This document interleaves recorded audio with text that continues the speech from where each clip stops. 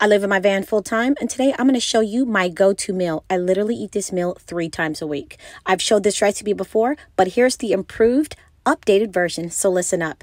You're going to need a serving of butter, a serving of bacon grease, a serving of walnuts, a bunch of mushrooms, a bunch of veggies from your favorite variety pack, cayenne pepper for heat, onion powder, garlic powder, rice vinegar, sweet chili flavor, sweet soy sauce, a serving of rice, yes, rice, and then you're going to add chili oil.